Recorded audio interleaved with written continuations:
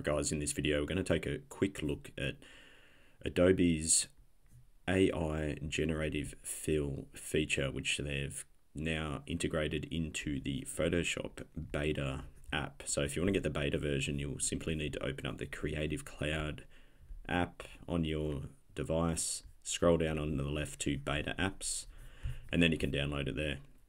So I've opened up a file in this version myself, and down the bottom here I have the AI generative tool come up already. So let's take a quick look at how this works. Now I'm just going to rasterize this layer so we can work on it. So this is a single exposure seascape which I captured recently. It was a spectacular sunset. I shared it with some people. We had an amazing time out there in the field. Now let's see what you can do with this thing. The way it works is you need to select an area and then it's based on keywords. So what we will do is go up to the selection tools. How about we just use the quick selection tool, and why don't we just click and drag on that portion there. Now we have the generative fill box that's popped up, and what you do is click that, and now it's saying what do we want to do. I'm going to type in here, why don't we put some crashing waves in. Let's see what it does. Crashing waves rushing to the shore, generate. Let's see what happens. Here it comes. All right, now it's just finished up, and wow, look at that result. To the untrained eye, it almost looks quite natural. I'm going to zoom out partially so we get a better view there. And now it looks like we have a few options here, or over on the right hand side of this arrow, we can move along what it's locked in. And so obviously some are far better and more realistic than others, and looks like in the layer panel they create a layer here so you can turn that on and off. So that's the original, and there we go. That's pretty mind-blowing, to be honest.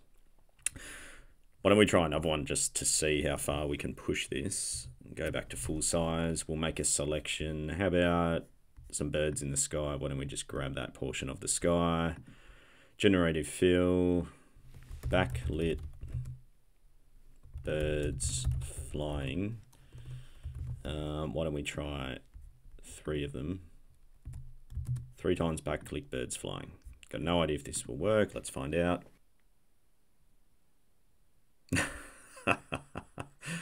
Alright, so not quite what we were after there. Not what I was thinking anyway. I was thinking something a bit small and subtle. Why don't we just move along? Okay. Yeah, that one's bad.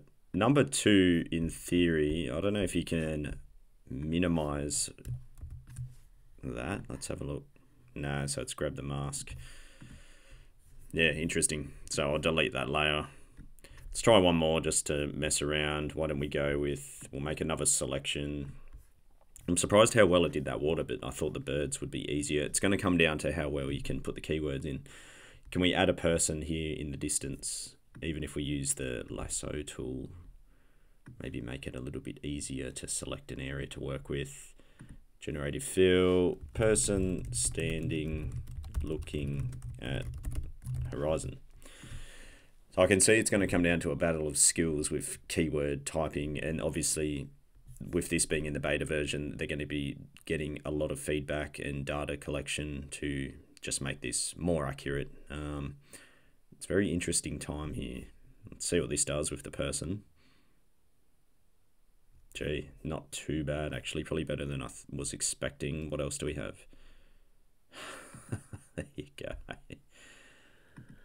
Unbelievable. Alright, why don't we leave that person there, and then look, we can thumbs up and thumbs down, so they obviously, you know, want to gather the data to see how well they're doing with all of this. And I think we can click this box, hide, pin bar position, reset bar position, just to get it out of the way. We'll hide that.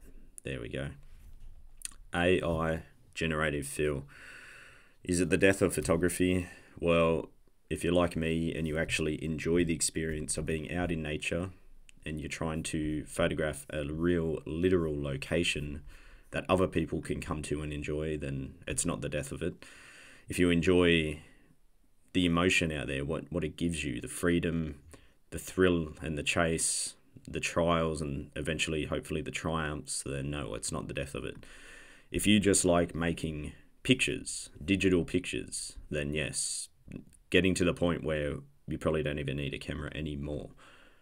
There's certain genres of photography which would really be able to utilize this technology. Say real estate photography, you could photograph an open home and then just put in furniture or something like that.